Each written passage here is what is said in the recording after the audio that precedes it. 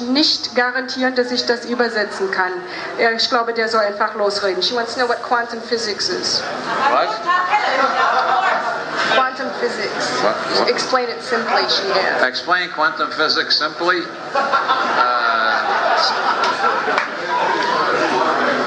When I moved from Los Angeles, I moved into what I thought was Santa Cruz. Then we had something stolen from our car, and we called the police, and it turned out we didn't live in Santa Cruz. We lived in a town called Capitola. The post office thought we lived in Santa Cruz, but the police thought we lived in Capitola. I started investigating this, and a reporter on the local newspaper told me we didn't live in either Santa Cruz or Capitola. We lived in an unincorporated area called Live Oak. Now, quantum mechanics is just like that, except that in the case of Santa Cruz, Capitola, and Live Oak, we don't get too confused because we remember we invented the lines on the map. But quantum physics seems confusing because a lot of people think we didn't invent the lines.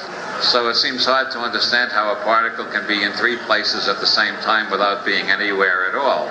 But when you remember that we invented all the boundaries, borders, and lines just like the Berlin Wall, then quantum mechanics is no more mysterious than the fact that I live in three places at the same time. No Chinese raised on I Ching has ever found quantum mechanics puzzling. It's only puzzling to people raised on Aristotelian logic, where things are either A or not A. In the I Ching, things are A and not A at the same time. With quantum mechanics, you can prove that light is made out of particles experimentally. You can build up a whole mathematical theory of light traveling in little particles called photons, and you can do experiments, and the experiments will give you a pattern showing that light is traveling like particles. We've also got a whole mathematical theory built up showing that light travels as waves. And we've got experiments that will show you that light travels as waves. As one physicist in the 1920s said, it looks as if the damn light is waiting to see how we're going to do the experiment and then deciding which way it's going to travel. Schrödinger said, I wish I never got mixed up with this verdammte quantum springerei, this goddamn quantum jumping. The modified Copenhagen view is light is neither waves nor particles until we look, and then it adjusts itself depending on what we're looking at it with. An electron is not anywhere until we look. And when we look, the electron decides to be somewhere as long as we're looking. As soon as we stop looking, the electron is everywhere again. Every model we make tells us how our mind works.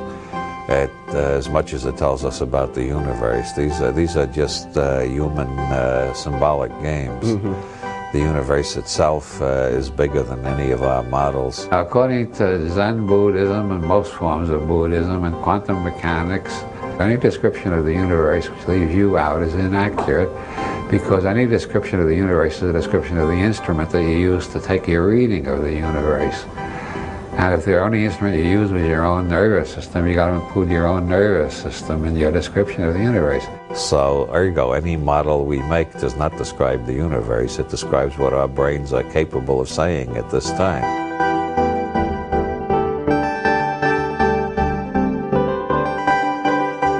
Long before quantum mechanics, the German philosopher Husserl said that all perception is gamble.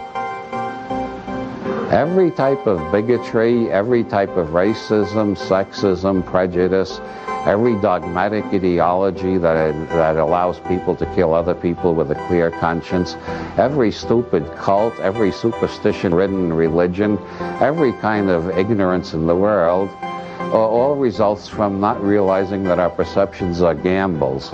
We believe what we see, and then we believe our interpretation of it, and we don't even know we're making an interpretation most of the time.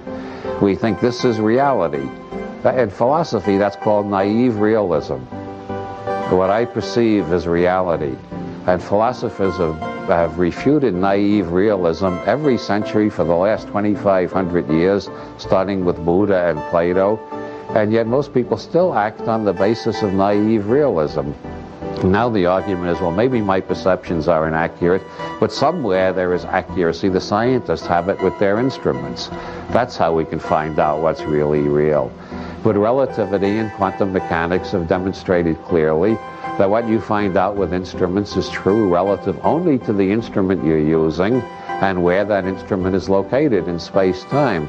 So there is no vantage point from which real reality can be seen. We're all looking from the point of view of our own reality tunnels. And when we begin to realize that we're all looking from the point of view of our own reality tunnels, we find it is much easier to understand where other people are coming from, or the ones who don't have the same reality tunnel as us do not seem ignorant or deliberately perverse or lying or hypnotized by some mad ideology. They just have a different reality tunnel, and every reality tunnel might tell us something interesting about our world if we're willing to listen.